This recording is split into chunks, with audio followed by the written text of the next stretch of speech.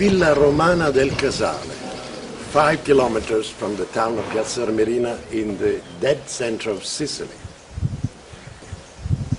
This villa is one of the 7 wonders of Roman archaeology, but above all is a testimony of the lavish, elegant way of life of the Romans at the height of the Roman Empire.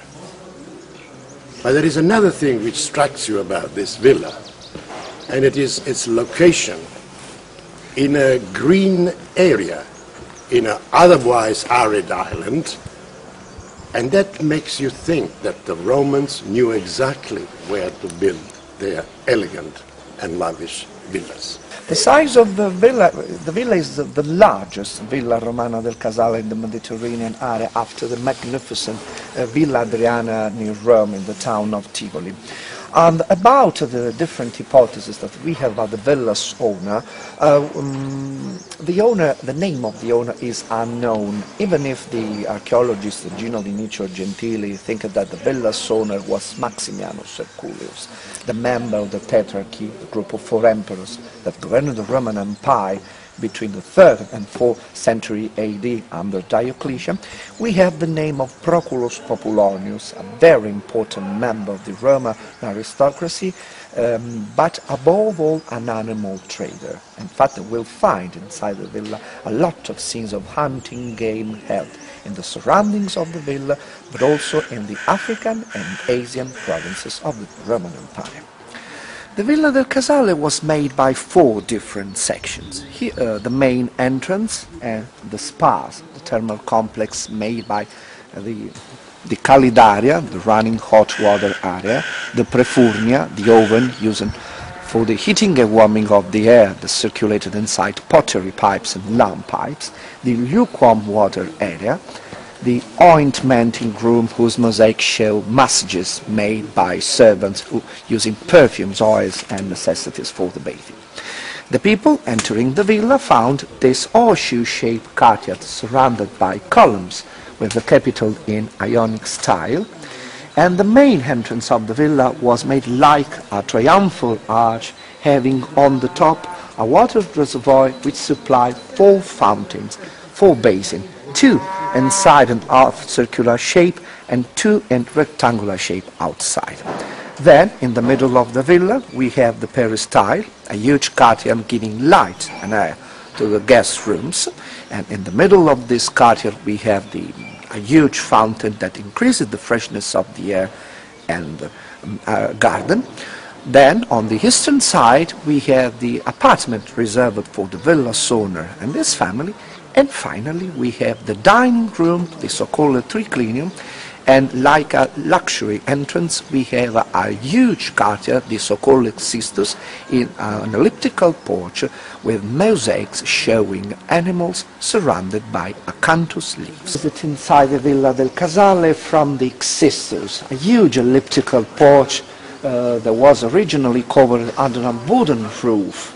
In the middle, we have 4 halls of the fountains that increases the freshness of the air and the remains of a colored zigzag decoration. Originally, this courtyard was covered with traces of mosaics showing animals surrounded by acanthus leaves. The acanthus is the leaves that you can see in this kind of capital. Here we have one of the items brought to light during the excavation. In front of us we have 2 rooms linked to the dining room, showing the cultivation, the picking and the pressing of the grapes made by joyful cupids. While in the The room to the right, we have in the middle a circular frame showing the head of Dionysus Bacchus, god of the harvest. Inside that room there are also the remains of the frescoes, very similar to the examples that you can see inside the towns of Pompeii and Herculaneum. Here we are inside the triclinium, large dining room, one of the first rooms brought to light in 1929 by the archaeologist Paolo Orsi. Here in the middle we have the 12 labors of Hercules, a very complicated mosaics showing the 12 challenges made by the hero. And we have also 3 deep apses showing other things linked to the Greek-Roman mythology. Here to my left we have a plastic giving us a better idea about this enormous villa. At this moment the villa is subject to works of restoration. This work started in October 2007, and this restoration are involving the cleaning and the restoration of the mosaics, while the plexiglass roof that was installed between 1957 until 1963 under the design made by the architect Franco Minisi will be changed with another structure made in wooden and copper oxidated element, more fresher because at this moment this covering is causing a greenhouse effect on the mosaics. In fact, sometimes during the summer season there are temperatures that can reach the 45-53 Celsius degrees inside. The first steps belonging to the triclinium, we see the scene with Lycurgus and Ambrosia. Lycurgus, the character in the middle, is fighting against the 3 girls and the leopard. They are members of our holy cortege in honor of Bacchus, god of the harvest. And they want to stop this cortege using the axes on the left arm. Meanwhile, to the right, we have Ambrosia. She started her metamorphosis becoming a grapes plant, and she started to involve with the men with her branches, while at the base of these apses we have 5 little cupids involved in the grape harvest. Let me show you these graphical signs in the middle of each front. The signs were probably the 5 signatures belonging to the 5 schools of artists coming from Tunisia and Libya that contributed to the building of this masterpiece. You have to imagine the villa, the mosaics, like a sort of huge puzzle made with almost 120 million of tiles, having the size of nails, and these mosaics were made with 33 different kinds of colors, marbles arriving primarily from Northern Africa and Middle East, and 4 kinds of colored glasses. In the second act we have the giants battle. These giants, this magnificent scene that was recently restored, were hit by the deadly arrows thrown by Hercules. He is fighting against the 12 labors. He's making the 12 labors to your left. Here, in this apse on the pedestal, you can see a little marble bust showing a young Hercules, and at the lower level of the background walls, you can see also remains of the original marble decoration, because the rooms were decorated not only with frescoes, but also with precious marbles arriving primarily from Northern Africa and Middle East.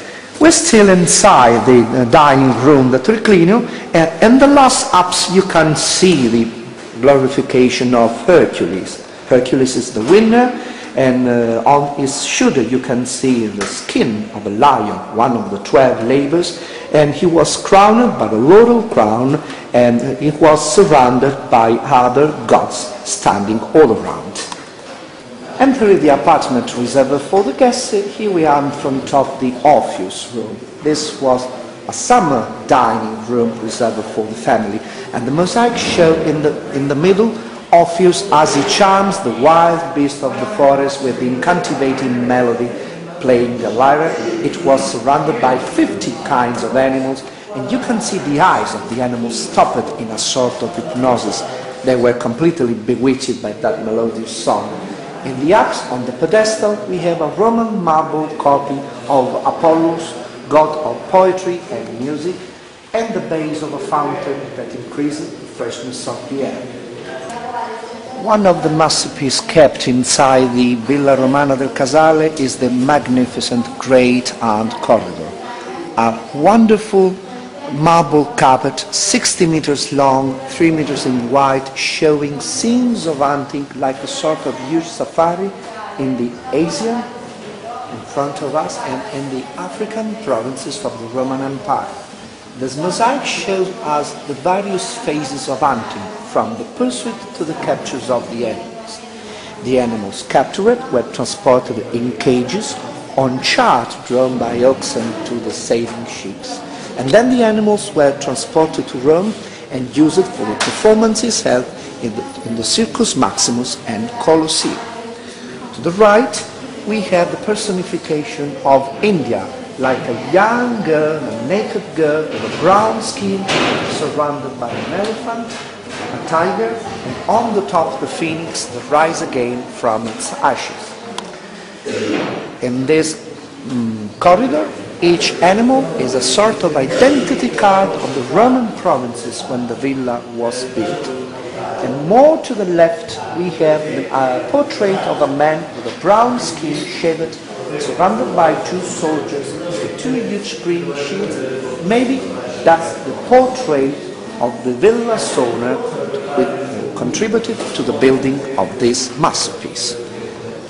Behind the Great Aunt Corridor, we have the rooms reserved for the family, covered with magnificent frescoes, and on two sides we have the apartment reserved for the children.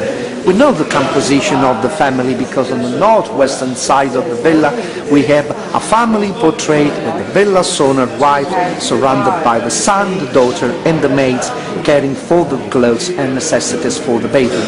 Unfortunately, at this moment we can't enjoy about this room because, as you can see, the works are in progress. There is the installation of the new walkways and the plexiglass roof will be changed with another structure made in wooden and copper ebony. The 9 girls in bikini. Maybe this is the famous room, thanks to which the villa is known in all over the world. It's very strange to find 9 girls in sports subject with a costume very similar to the bikini nowadays wear. On the top there is another mosaic in geometrical shape because this room changed function. Primarily it was used like a bedroom for the servants who worked for the villa's owner in this family. 50 years after the building of the villa, the room changed function and was reserved for a very important guest living here.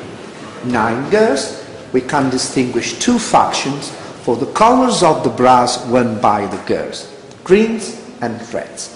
First one with bars in their hands, throwing the discus and running, while in the lower level we have the winner. She had received the victory palm and crown from that girl on the left side, almost wrapped in that golden mantle, and she's giving a thinner crown and palm, maybe the second prize, to that girl holding this floral wheel, and to the right 2 girls playing a sort of volleyball. All around, recently cleaned and restored, frescoes in Pompeian style, giving us the idea of marble, and a little temple in the middle with open doors. We are in front of the Basilica, one of the largest rooms inside the villa after the cleaning the dining room. Unfortunately, at this moment there are works on restoration, they are installing the new roof. This room was very large, 27 meters long, 14 meters wide and 14 meters for the height. This room is the only room of the villa not covered with mosaic but with precious 40 kinds of marbles in geometrical shapes, marbles arriving primarily from northern Africa. This was a sort of huge reception hall where the villa's owner received the very important guest, was also used for commercial purposes and like a stock exchange. Very soon the old perspective covering structure of the villa will be replaced by a wooden structure, which will bring it to its original look. And with all the mosaic flooring fully restored, it will be a magnificent sight.